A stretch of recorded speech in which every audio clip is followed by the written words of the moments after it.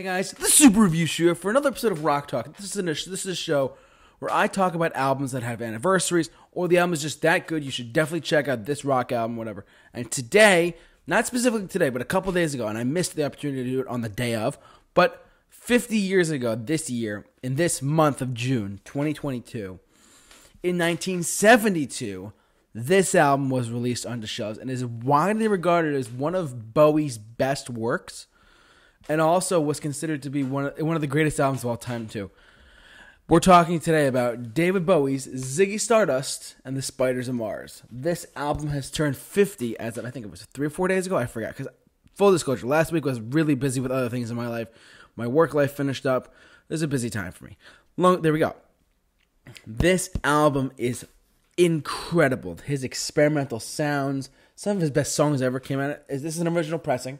The corner is a little gypped, but I don't really care. It's the original pressing. It's fine with me. Side 1, 5 Years, Soul Love, Moon Age, Daydream. Oh, yeah. Starman. There's a starman waiting in the sky. It ain't easy. Side 2, Lady Stardust.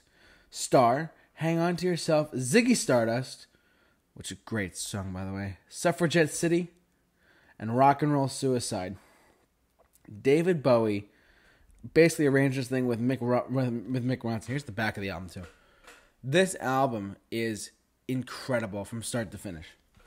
And I don't know why. I thought of Kanye West when I thought I said that, because this K West, but whatever. That's obviously not true at all. But David Bowie.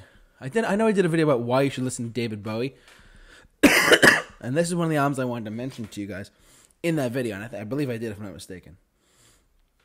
This album is an incredible record. If you have not heard Ziggy Stardust and the Spiders of Mars, get on it. Stream it on Spotify. If you have a CD of it, if you have an LP of it, whatever you can do to listen to this album from start to finish, it's that good of a record. It's widely regarded in the top like 30 or 40 albums of all time by any magazine. I'm still sick. But this album, though, it really was a pioneering change for Bowie at the time, because he was. This is one of his transitional albums between Space Oddity and Let's Dance. Let's Dance was like 80, 82, whatever. You know what I mean?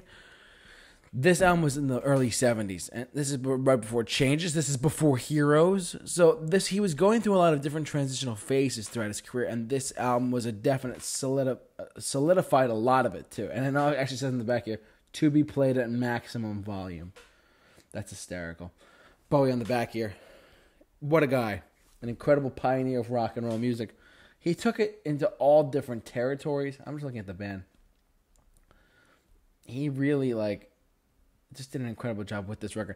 It's one of the best albums he's ever done, in my opinion. As far as the whole album goes, he's had plenty of other hits, plenty of other great songs like Modern Love, Changes, Space Oddity.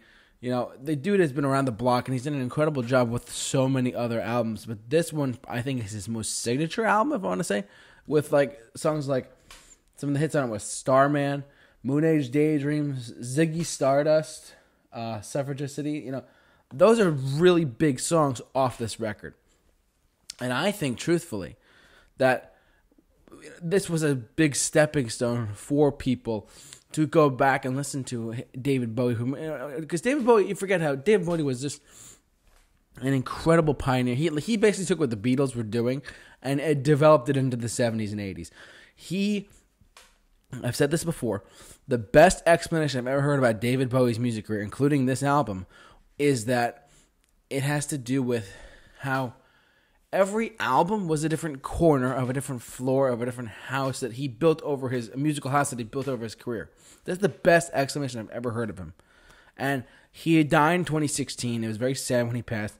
His music will still live on for generations to come. But the dude was a pioneer, and this album was definitely solidified that. Overall, the album is a strong album. It definitely holds up 50 years on. I love it. Truthfully, I've played it on my turntable, and it sounds great. I love it. It really is just an overall solid record. I mean, I love it a lot. So, but what do you guys think? Are you a David Bowie fan out there on the internet? Jump down in the comment section. We'll share your thoughts on this record. Hit the bell, like, whatever you gotta do. But for all of your Rock Talk episodes, keep it locked on the Super Review Show. The J-Man is off to rock. We'll see you guys later.